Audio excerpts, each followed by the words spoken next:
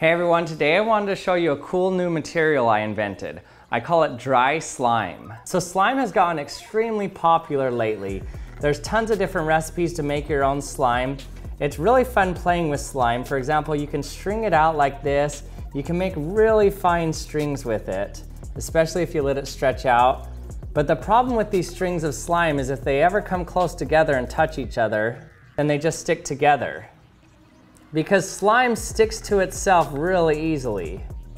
Now the same thing happens when you try to keep water apart. If you just put water in a blender, all the little droplets will fly apart, but they'll always end up coming back together due to the surface tension of all the droplets. As soon as they touch each other, they just coalesce into one big drop of water again. Now one of the ways that you can keep water droplets apart is to add some fumed silica in it. Now this fumed silica is hydrophobic, and it coats the outer layers of the droplets in a very small layer of fumed silica that stops the droplets from coalescing together. So when you mix fumed silica with water, you can make something that's actually called dry water. It has the consistency of a liquid, you can pour it in everything, but when you touch it, you don't actually get wet. And what it's made of is mostly a bunch of small little water droplets that are just staying apart because the fumed silica won't let them stay together. But I decided to see what would happen if we gave dry water a little bit different texture. What if instead of making it like a dry liquid, we made it like a dry slime or some non-Newtonian fluid? So I made myself some homemade slime, put it in the blender, and then added some fumed silica, and this is what I got.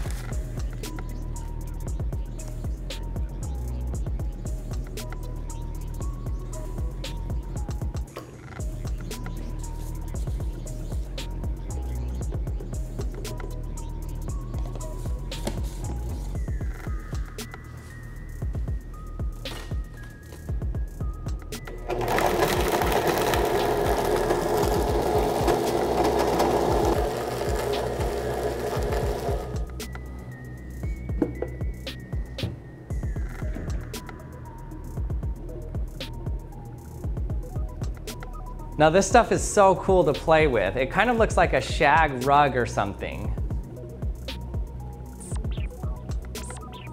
Look at this. This stuff is so cool to play with.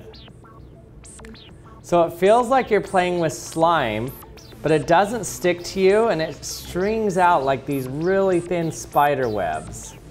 It's so cool.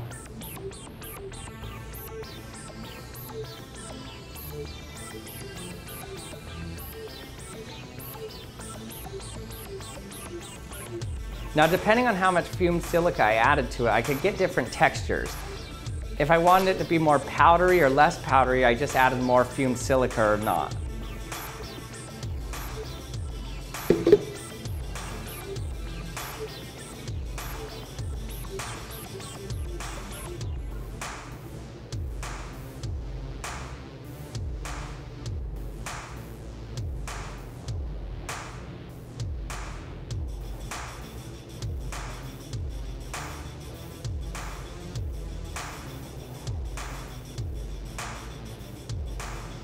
Hi everyone, thanks again for watching another episode of the Action Lab. I hope you liked it. If you did, don't forget to subscribe if you haven't subscribed yet, and also hit the bell so you can be notified when my latest video comes out. And thanks for watching, and I'll see you next time.